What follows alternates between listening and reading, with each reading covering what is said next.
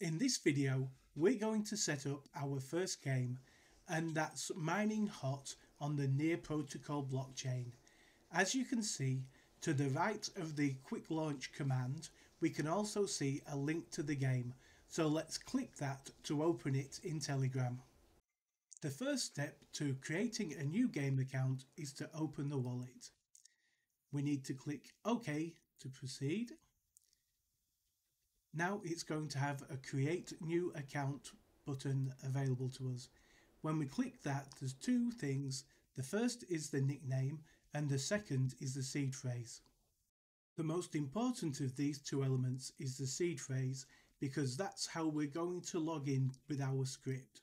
So we're going to click on there, highlight the 12 words and copy them so we can use them in a minute. After clicking the Create Account button, there's a few manual steps we need to take. Firstly, let's go to the box that says Claim Your First Hot and click Claim. There's a few explainer screens as to how you claim and why to do it. So I'm going to get as far as pressing the Claim button. Now we can see two things. Firstly, we have a storage pot that's slowly filling up with a fraction of a coin, and secondly, we have a timer that tells us how long it's going to take until the pot's full. So let's head over now to the script and plug in our seed phrase. From our GitHub page, we need to copy two sets of commands. The first is to change directory into the hot wallet bot directory, and the second is to launch the hot script.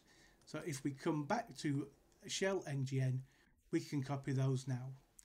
Let's stick with the default settings and the sequential wallet number. Now I'm going to select as previously saved Telegram account to save time, and that's going to be TG2. So we can see it's restored the backup of our Telegram account and it's attempting to check for the start button. We've now got to the step that requires us to enter the seed phrase. So I'm going to paste that into here now. Okay, everything's stepped through correctly. So now the default action for me is that we add this wallet to PM2. To do that, we're just going to hit enter to add it automatically to PM2. And we're going to press enter again to save the PM2 process list.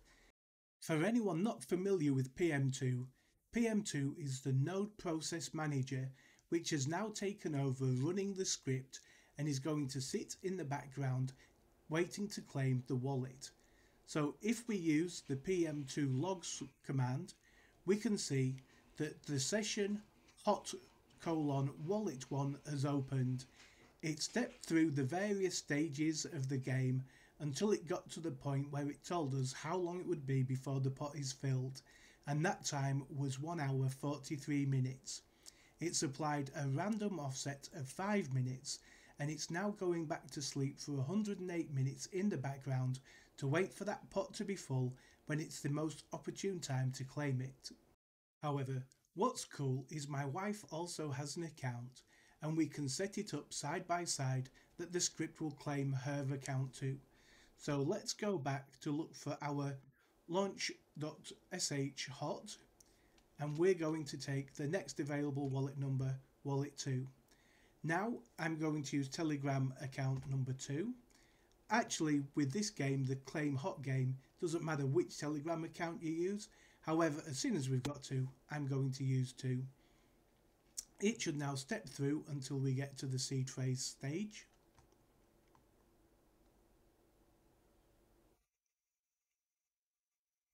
Okay, I shall now copy the seed phrase.